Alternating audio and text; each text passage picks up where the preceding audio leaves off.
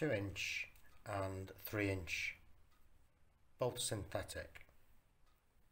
So I'll only be using the 3-inch at the moment. I paint in a can. So first of all, just work the filament. Get some paint in.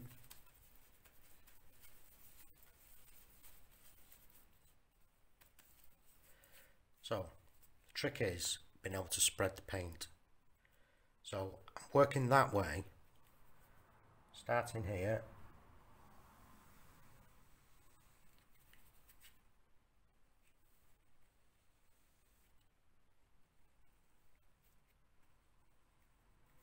Into that corner.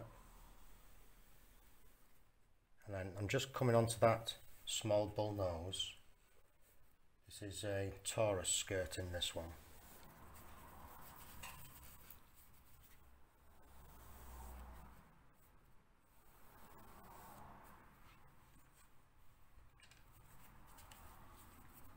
Then onto the flat. So tempting to start that flat first. So just tilting the brush slight angle down to that corner, and then you're able to cut in.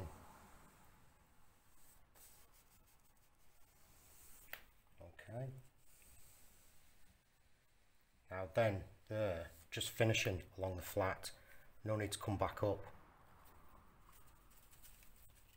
Just keep working.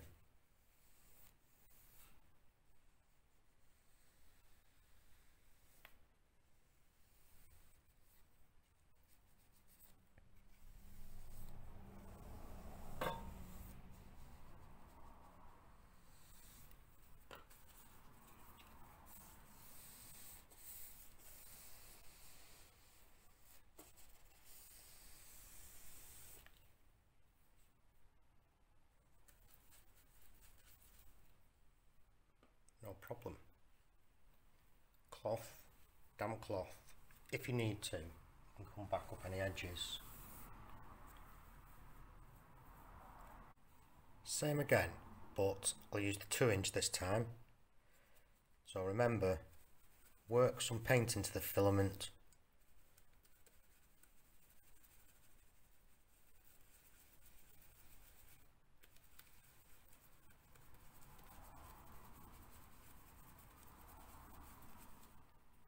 No drips coming off there, no problem. Well, this time I'm getting a bit closer.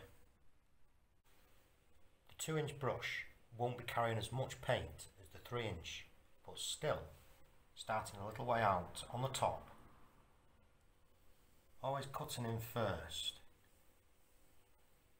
Now, if you do have, or you think you've too much paint on your bristle there, you can always just put a little bit more on, not going onto the flat, and then just come back up and have another go. So again, not really too bothered about going onto that face yet, because if you're having to spread the paint out on the face, it starts to dry a little bit quicker, and then you end up with it flashing.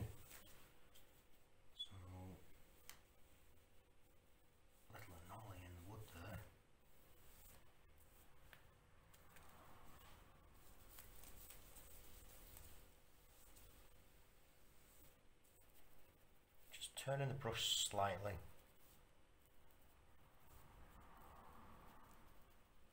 Let's get down to that corner.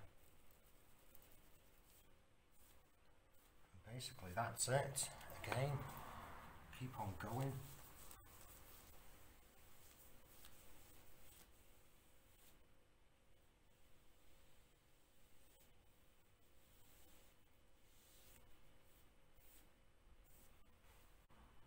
Choosing a good paint helps.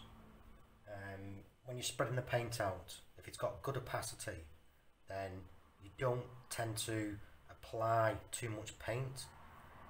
A paint that's not got a good opacity, then you may tend to start to put too much on. You get curtains running. If you're overloading it on the top edges, get a lot of build up of paint that sits along this edge, and then you get curtains sitting along just on the face. If you're able to spread that paint out, it's not too bad. Particularly worse with oil-based paints. So oil-based paints that maybe they're a bit too heavy, the viscosity isn't right, then as you're applying it, you're not spreading it out enough, and you get a big thick build-up of paint which just starts to sag. And again, you can get curtains running all the way down. So yeah, not a bad paint this. Water-based, obviously, with the synthetic brushes. So the Dulux Trade eggshell there, diamond hard eggshell. So good finish on it. Yeah, choose a good paint. Also, to prevent drips on this edge, when you're applying on the face, keep it flat to that edge. Don't work in an arc, because also paint will build up and run. These corners, like I say, working up to them, you can apply the paint, working it right, not having too much on. If you have a brush full of paint and you apply from here, you're pushing a certain amount of paint ahead of that filament. You can get a build up in the corner. So when you're working away painting, it can start to run down this edge and you'll get drip forming here. Also, when I did apply, I worked from the architrave away. That will also form drips if you work that way. So always work away from those edges.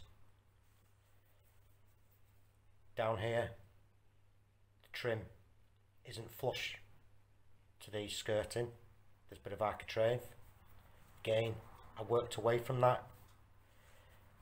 You'll get a drip, paint running, and a drip at the bottom here if you're not careful. If this was a corner of the wall and the skirting board ran back on itself with an external mitre, again, this time I would work that way. Draw your brush back, you'll get paint running down the back edge, and again you'll get a drip forming here. So always just work away from edges and least amount of paint, just enough to get on. Always remember, starting with the top.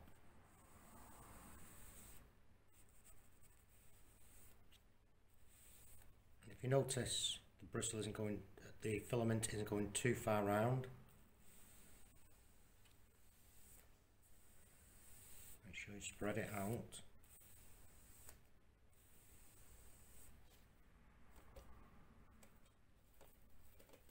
A bit more paint. And then again, notice the filament. I'm not coming back over that edge again, I don't need to.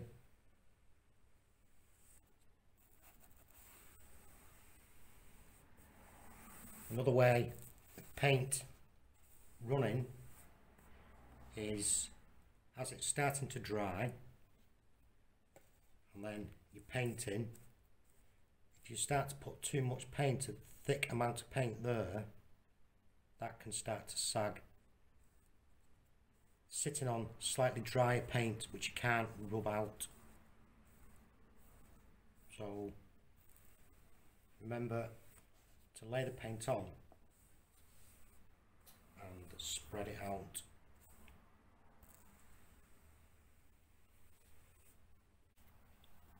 This is dry again now.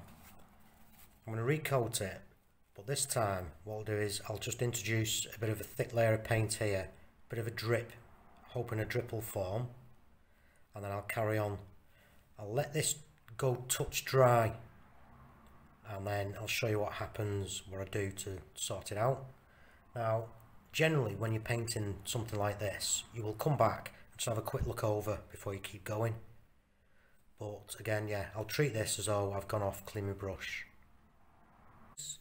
is now touch dry. Yeah, that drip is still wet. With my brush, I've washed out, it's damp, I've spun it, but it's still damp. Don't use a dry brush, just rub that.